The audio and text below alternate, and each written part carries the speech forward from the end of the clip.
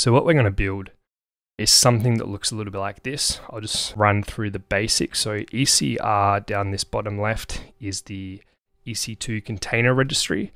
So that's where you store all your Docker images, and they basically contain your application code, your runtime dependencies, and any configuration for running that code.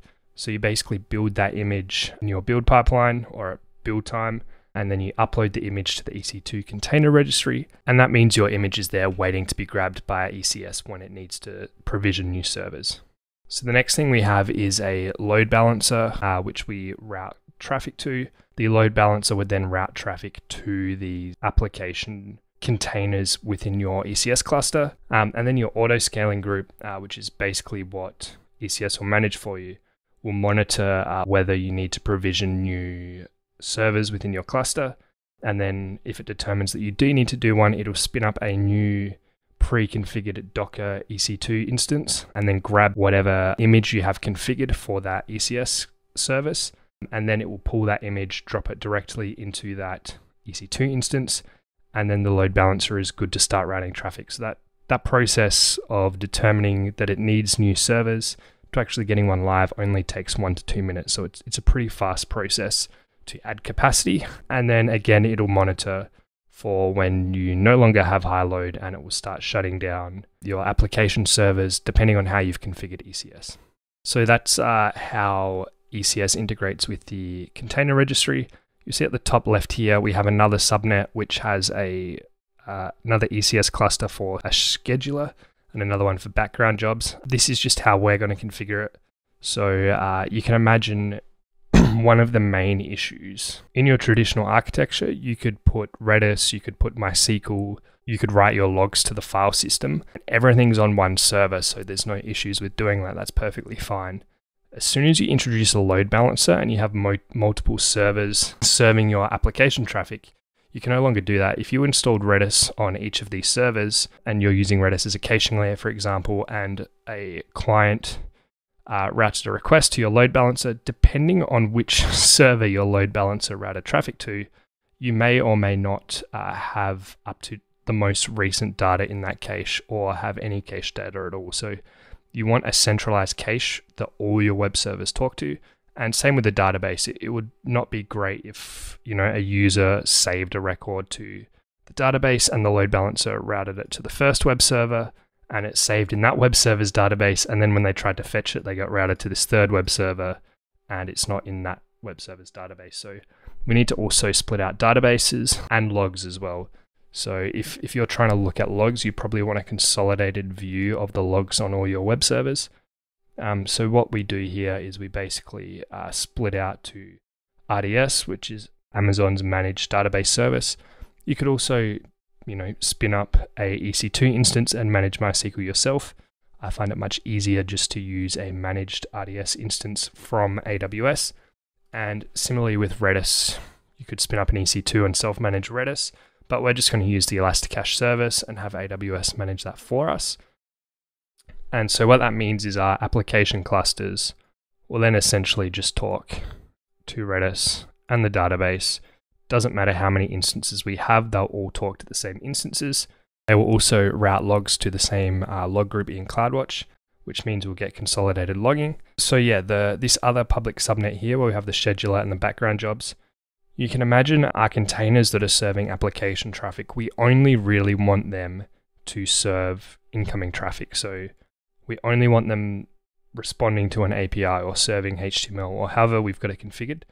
We just want it to be responsible for that so that as your traffic increases, you can scale that application code. Now, a lot of applications have, scheduled jobs, so like tasks that are run via a cron job or something. And if we were to have a cron tab on inside each of these containers with scheduled jobs, we would be running the same job in parallel depending on the number of containers. So if we scheduled a job to send customers emails every morning at 9 a.m. and we happen to have 10 containers running at the same time, that would send 10 emails once for each container. So we need to pull out all scheduled jobs onto a single separate server and have that just manage the scheduled jobs. And the same with background jobs. So a lot of applications will make use of background jobs for async processing of things that aren't super critical. So if you have long-running tasks that can happen in the background, like optimizing images or, I don't know, sending invoices, any of these kind of things that don't need to happen immediately that are triggered in your system, it's very common to just push those to a queue and have something process that queue as it sees fit. So again, we don't really want to be processing a queue on each of these application servers. Not only does it mean our containers are doing multiple things, but it means that we're potentially interrupting serving real-time traffic by adding load to process our queues. And by definition, our queue jobs aren't really that time critical. So again, we're going to spin off another ECS service that's just going to process our background jobs off our queue. So we can configure this to also scale with the number of jobs in the queue. So if we happen to have a lot of jobs pushed to the queue and we're worried that it's going to be insurmountable because jobs are coming in faster than we're processing them, ECS can scale to make sure that never happens. But we're just going to run it on a separate cluster. So that's what this section is for. We're also going to look at how to manage security groups between all these resources to ensure that we only have permission to access the things we actually need. So we're going to do that via security groups and also IAM roles. And we're going to use secrets manager and parameter store to manage the configuration and secrets of our application. So parameter store is where we'll store basically configuration for our applications. Anything that's not sensitive information. So it might be, you know, like a redirect URL from a webhook, base URL of our API, you know, things like this that are just configuration that might change depending on whether you're deploying to a pre-prod environment, a staging environment, production, local, you know, sandbox, whatever, just values that will change based on the environment that aren't sensitive. And then the secrets manager is for things like, you know, your Stripe tokens, your database passwords, anything that's very secret. And ECS actually has a very, very clean integration with secrets manager.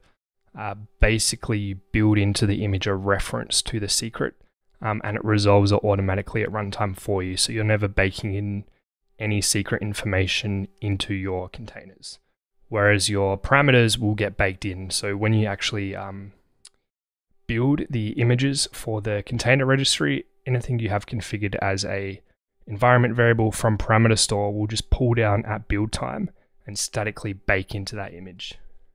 And the way we're going to put all this together is with the AWS CDK. The reason we're going to use CDK is because it gives you infrastructure as code.